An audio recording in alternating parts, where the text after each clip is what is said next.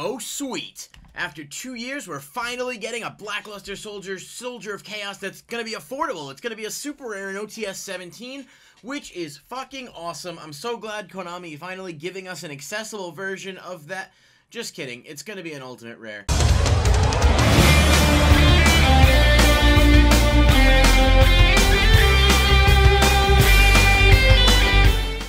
Alright guys, we've got some OTS Tournament Pack 17 news. It is releasing officially on October 6th of 2021. So far, we only know 2 cards in it. That would be Ultimate Rare Infinite Impermanence and Ultimate Rare Blackluster Soldier of Chaos. So this is now the 3rd time they've printed this card, and all 3 rarities have been borderline unobtainable. It was short printed in Battles of Legend Heroes Revenge. It was extremely short printed in Ghost from the Past as a Ghost Rare only. And now it's going to be, what, 1 in 100 packs or something as an ultimate, and we will still have no foreseeable future with a BLS that is even remotely, affordable for the casual player. I think it's still around $100 for the secret rare, if not more, and the Ghost is obviously a lot higher. That being said, from a perspective of, another good OTS, these are both awesome ultis. Getting Infinite Impermanence as an ulti and BLS, I mean, that's going to give this set some high value.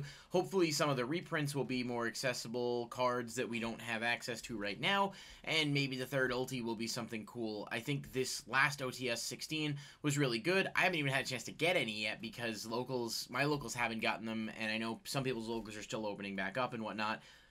But this is a solid start. I'm hopeful. It's honestly one of the things I've wanted for a while was to have Infinite Impermanence in an OTS as a super rare. I thought it would do a lot to raise the overall appeal of the OTS because there's a somewhat quote-unquote chase super that would probably settle between like 10 to 12 bucks. But it looks like Konami does not want to do that. The one positive to take away from this is I do think this is a pretty good indication we will get Impermanence in the Cyber Strike structure deck. If a reprint of that is coming out right around the same time as this pack's release, hopefully they've now, done everything they can to make Impermanence accessible and make money off of it, and now we can get it as a common in the Cyber style deck. That's what we know so far for the OTS. There's obviously still a lot of information to come, and as it's here, I will cover it, but for the time being, we've got the announcement of 2 Ultimate Rares, Infinite Impermanence and Blackluster Soldier of Chaos. Let me know what you guys think about the OTS reveal so far and what else you want to see in it. Drop a comment down below, and I'll see you in the next video.